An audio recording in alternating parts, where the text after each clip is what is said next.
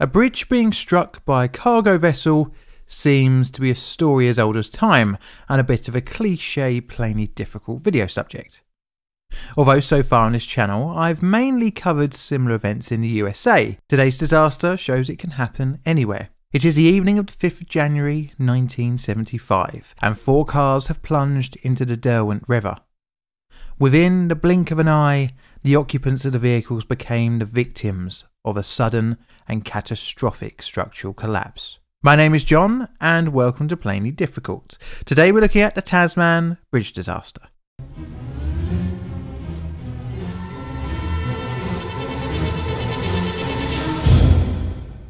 We begin our story in the city of Hobart, Tasmania, Australia, in the 1940s. The city is one of the most populous regions on the Australian island state of Tasmania. Hobart straddles the estuary of the River Derwent, where the city extends along both sides. Needless to say, this requires methods to cross from one side to the other. Much like other cities built along a river, ferry services and bridges supply the demand to travel from either the east or west of the city. The suburb of Clarence in the eastern side of the Derwent had developed at a much slower pace than the western city and its suburbs. Originally, the city had a bridge built in 1830, roughly 20 kilometres upstream from the eastern shore's suburbs. This led to a lopsided development of the city's major population centres. In 1942, Hobart and its suburbs had a population of 65,000 on the western shore, and in comparison to Clarence on the east, that only had around 4,400. Because of this, in 1943, the city gained a new crossing, a floating arch bridge with a lift span near the western shore. This would spark major population growth in the eastern suburbs of the city, which would triple between 1943 and 1964, from 4,400 to about 28,000. The rather limiting and not particularly permanent-looking float bridge was looked to be replaced in the 1960s.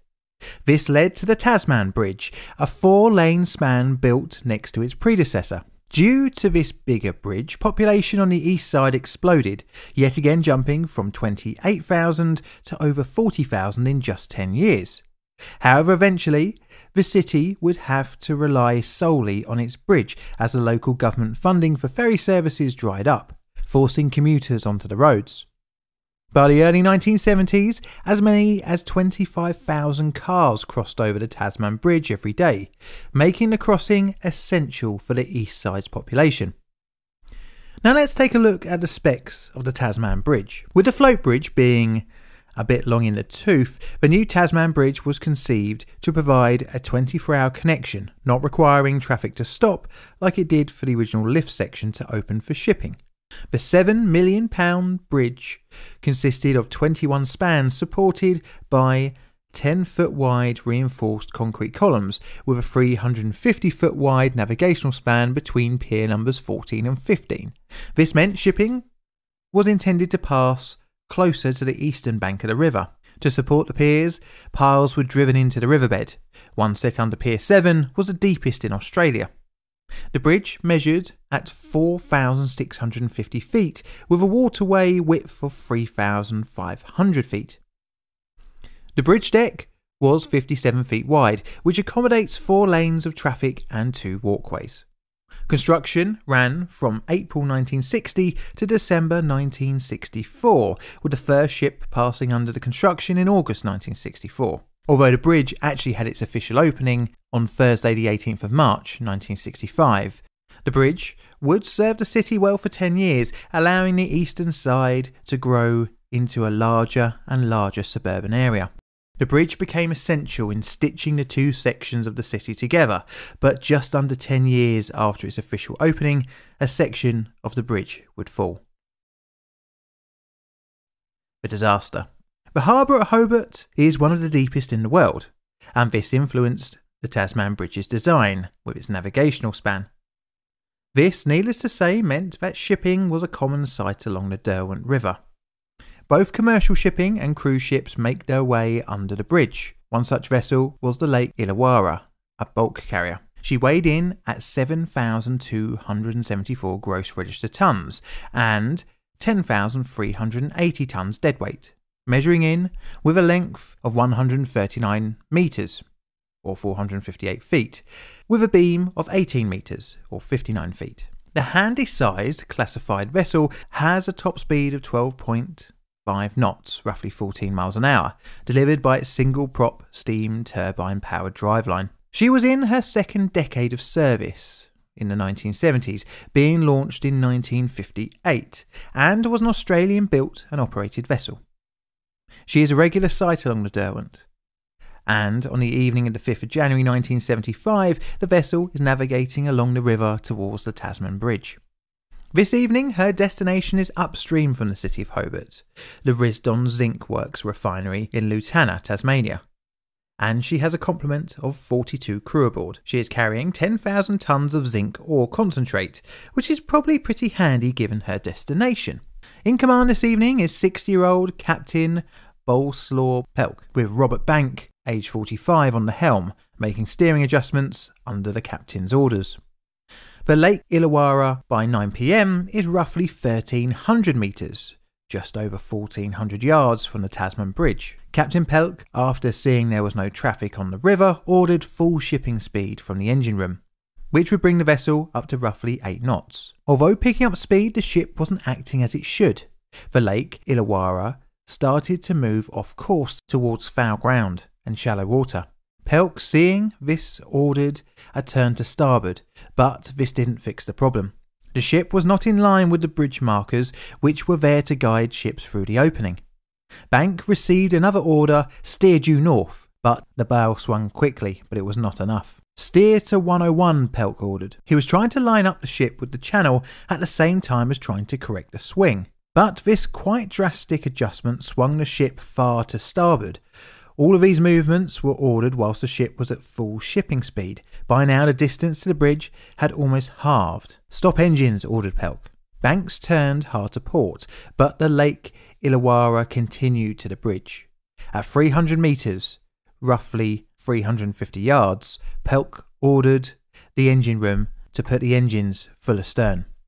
But still the Lake Illawarra advanced. Panic, Pelk ordered double full astern, then dropped both anchors, quickly followed with triple full astern. But it was too late. The ship was on a crash course to the bridge. With the port anchor dropped and the engines astern, the bow turned starboard. The ship slapped into the bridge. Meanwhile, Captain Pelk and Banks had thought they had, although having hit the bridge, not hit it too hard. Banks even said, "Thank God it didn't hit hard." But the bridge's fate was sealed. The roadway above had cracked. The electrical wiring that was used to connect the two parts of Hobart was sparking in the evening sky. Soon enough, the realisation on the ship's bridge was that a collapse was imminent and would result in tons of concrete landing on the ship. 7,000 tons of roadway and concrete crashed onto the ship. The ship, with the impact of the bridge and now extra weight, began to sink. She momentarily settled on the riverbed, only to continue her descent as her weight of cargo pulled her down. Some crew started jumping overboard, but disaster was not only aboard the Lake Illawarra, but also on the Tasman Bridge. Darkness had consumed the crossing, and 4 cars could be seen from the river's banks, headlight on, falling from the bridge into the water's all-consuming obscurity. Frank Manley and his family were making the crossing. As they went over the peak of the bridge, Manley slowed to what he thought was a broken-down car. His wife shouted, "Look, the bridge is gone." Manley slammed on the brakes of his Holden Monaro. The first 2 wheels went over the cliff edge that had now formed on the bridge. The car became beached, teetering on the edge of darkness. In a bizarre stroke of luck, he and his family had narrowly avoided death, but just look at how close he was. Murray Ling and his family managed to stop before the edge, but was rear-ended, pushing his car also onto the broken section. Luckily, his old Holden station wagon too did not topple down to the river. As many of the sailors bobbed in the water, one question hit them: what about the engine crew? These poor people had no warning issued to them. It would be later discovered that the engine room telegraph still read full astern. Emergency response was swift. Many had seen the ship crash into the bridge from the shore. Some locals using small boats raced to the crash scene and recovered many of the ship's crew. By morning, the full scale of the disaster became apparent. Multiple witnesses had reported up to 10 cars had gone off the bridge. The police in the morning would say, "We can only rely on reports about who had not arrived home by late night." 3 unsupported spans and a 127-metre section of roadway had disappeared under the collapse. Although disastrous, luckily due to the time of day and the fact that it was a Sunday, more vehicles were not involved. Over the coming days, police divers located and recovered 4 vehicles, as well as undertaking a comprehensive survey of the wreck of the Lake Illawarra on the 13th of January. In total, 12 had died, 7 aboard the ship and 5 from the cars. The city was split in 2, and with 12 dead and millions of dollars of damage caused, a big question hovered over the disaster. And that was how and why. The investigation. Witnesses and survivors were painstakingly questioned and their stories corroborated. Engineers were asked for their opinion on the bridge's design. The piers, either side of the main shipping channel, had been designed to withstand a blow from a 20,000-ton ship travelling at 9 knots, but no other pier on the bridge had been strengthened to withstand a blow from a passing ship. It would make the cost of such a bridge prohibitive, engineers said. A maritime court of inquiry started on the 30th of January 1975 and investigated the collision. It would slam the crew, but mainly Captain Pelk. They found that the ship went out of control about 2 ship lengths, or roughly 300 metres, just over 300 yards from the bridge. Due to the number of turns, the ship was going too slow and had lost its steerage way. The inquiry found Pelk at fault and suspended his licence for 6 months. He was quoted as saying, "I'm eager to get back to the sea. I have been at sea for 40 years and it has always been a cruel sea. No matter what people say, it's a tough profession." But this wasn't going to be the case. A&L, the ship's operator, quietly retired Pelk in November 1975. Aftermath. After salvage being ruled out, the ship would stay sunk just below the bridge, although parts would be cut away for repair works on the bridge later on. The city would experience a drastic change in the way its suburbs experienced the region, with extended journey times and desperate for the little ferry services that ran across the river. The eastern suburbs became more independent post-disaster, as the detour using the older bridge to the north added several hours to a round trip. In March 1975, a joint Tasman Bridge Restoration Commission was appointed to rebuild the Tasman Bridge. In October, plans began. It would not only restore the crossing but also add an additional lane. The 2 halves of the city would be reunited, with a temporary bridge opened a year after the disaster. But Hobart would have to wait in total 2 years to see the Tasman Bridge rebuilt, being completed in October 1977. Well, one big implementation post-disaster was the use of pilots. Although not foolproof, the Sunshine Skyway would have a lot to say about that, it is definitely an improvement in safety. This is a Plain Difficult production. All videos on the channel are Creative Commons Attribution Share Alike licensed. Plain Difficult videos are produced by me, John, in a currently wet and miserable corner of southern London, UK. I'd like to thank my patrons and YouTube members for your financial support.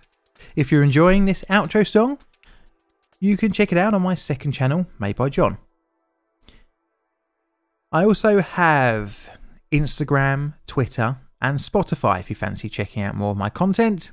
And all that's left to say is, Mr. Music, play us out please.